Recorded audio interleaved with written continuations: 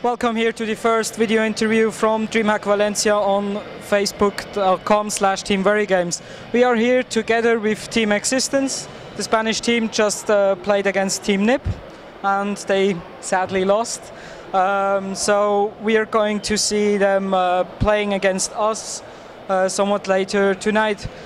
First of all, you come from different games. You have players from CS 1.6 and from CS Source. Okay. How was it for you to switch the games? Well, we just have one player in CS Source. We are 4 players in 1.6, and we are like fixing the troubles. You know, we are practicing. We are knowing the game right now, and doing a great job, I think. But we don't know really, we ain't focused and all, you know. So. Did you practice a lot already, or is it really new for you?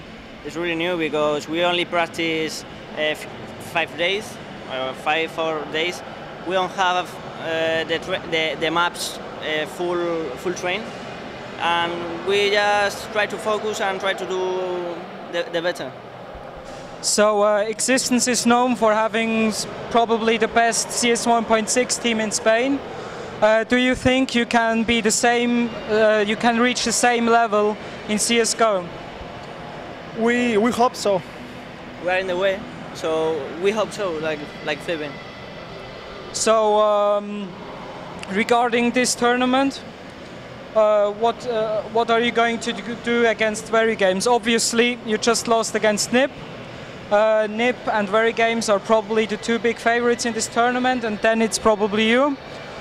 So what are you going to show us against Team Verygames? Well, we are, like I said, we are going to focus in the game and try to do the better we can do it. So, Verygames I think, is the best team in Source. It's the best team, so it's gonna be hard for us, really hard. So, considering your future, what next tournaments are planned? What do you plan in future? What do you want to reach in CS:GO? Well, I think we need to move step by step. This is our first tournament, and we don't know if the second one is like a World Cup or something like that. We are just playing, and we are just knowing the game, the team. Not much at the moment. So basically a lot of training and a few events. Considering the scene at the moment in CS Global Offensive, we don't know yet which clans are going into. Is like clans like SK Gaming, are they going to get a team? And is Fnatic, for example, going to switch fully? What teams do you think are going to be like the top 10 of CSGO in future? Well, I think at the moment the players or the teams that came from Source have a more chance to win the tournaments. But well, I think the players who came from 1.6, we have to train hard and to get the level like them. I don't know the team who team could be the best, but I think Verygames could be one of them. I must think, for me, the 1.6 players have, or maybe more skill, maybe they are they have more level, you know, but we really don't know the stand in Source. So I don't know really which is the best teams in the world, but I think Ninja Pyjama, Verygames, xikii, Fnatic, they all are in the top 10, for sure. So you just talked, you said you think that 1.6 players have more skill. From where do you think that? Is it just because everybody says like that? Or do you have experience? Like, do you see it in your team with the CSS player you put in?